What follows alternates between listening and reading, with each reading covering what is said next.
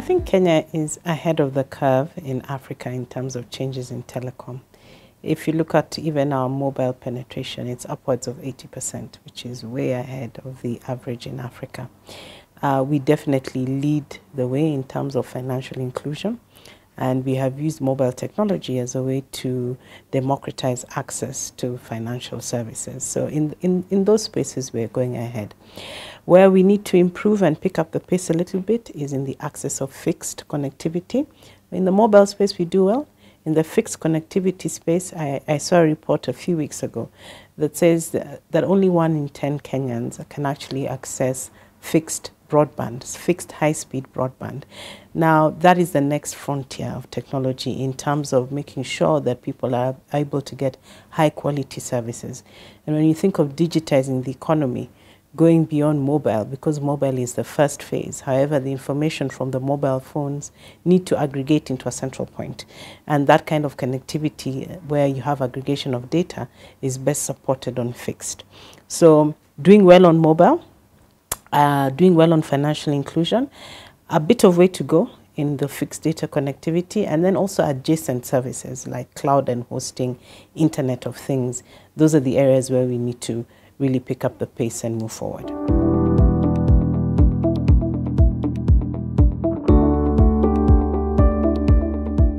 We've been fairly successful in the mobile space and financial inclusion. In the fixed space, I think it's just, the process of delivering fixed. I think you're smiling and nodding. It's quite difficult. It's bespoke. You deliver customer by customer. There's the cost of digging, the cost of infrastructure, the CapEx costs that you incur, and then also the margins that you make, because it's a very price competitive market. And so the end user is only willing to pay on average about $50 or 5,000 shillings for a high-speed broadband connection. It doesn't always make sense when you add the numbers up in terms of the cost of fiber. Then there's also, from a regulatory standpoint and also a county government standpoint, the access issues in terms of cost of way leaves, cost of licenses, all that adds up when you're looking at, how do you explode fixed broadband. So we're engaging with our regulators, we're engaging with the government to see how do we create an environment to really accelerate this next frontier of growth. That's the main challenge we have faced. Then also when it comes to adjacent services like cloud and hosting, Internet of Things, we've got the big businesses in Kenya who obviously see the need for this, but we have some way to go with the small and medium enterprises who are, not too keen on technology, especially if there's a cost to it. They all want technology, but they want it at a very low cost because, of course, they open their businesses to make money, and margins are very important to them. So how do we repackage these services in a way that makes it opportune for SMEs and SOHOs to really partake of cloud and hosting, fixed data broadband? The reason that's important is because our SME and SOHO segment account for about 89% of employment in Kenya. So that's where business is really happening on a day-to-day basis. And so we need to digitize this business. And when you talk about Kenya's informal sector, it's really, really huge. And one of the ways to make it formal is to give them underlying technology so that they're able to keep a record of their businesses, they're able to interact real time. But there's a cost attached to that, and we need to find a way to bring down this cost. So I would say that is the main challenge.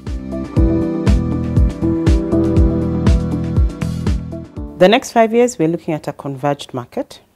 We're looking at a market where everything goes digital, where we're able to process everything real time, where we're able to also help businesses improve on their efficiencies. So if you think of the next frontier, which is cloud and hosting and IoT and the various services and propositions that we can overlay on that, we need to be able to help large corporates. If you look at fuel companies, they need to be able to monitor the level of fuel in all their tanks.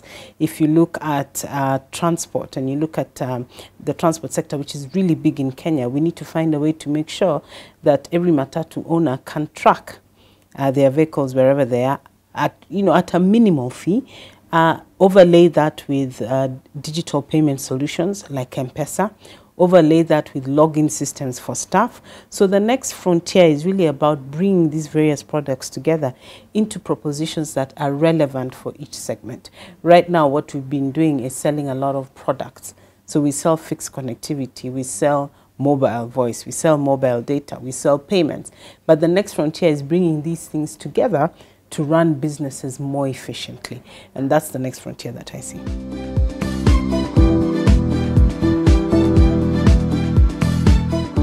I think where Huawei can help us is in bringing best practice and experiences from other markets, because the challenges we are facing in Kenya today I don't think are unique to us or necessarily new.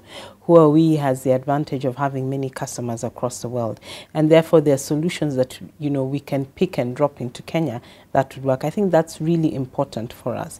I think Huawei can also help us in terms of being agile, because all our core systems in Safaricom run off a Huawei platform, and therefore agility and speed to market, especially in the enterprise space, is another area where I feel that Huawei would be of great value to us. I also think that Huawei can challenge us a lot more. I think a lot of the times we have engagements with Huawei, we commit to certain things, we don't necessarily see them through to the end. But I think there's opportunity for Huawei to challenge us and come on the table more and more as a partner, have engagements as a partner where we feel that we have joint ownership of the customer, joint ownership of the experience, engage us more and push us more. I think those are the three areas where I would say that we need Huawei to support us.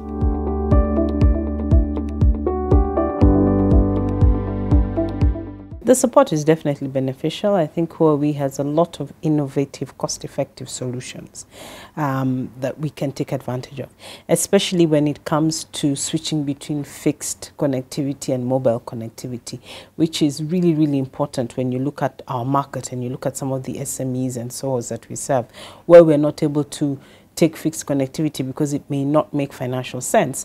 Then we have mobile broadband, high-speed broadband or 4G, which we can use via Huawei.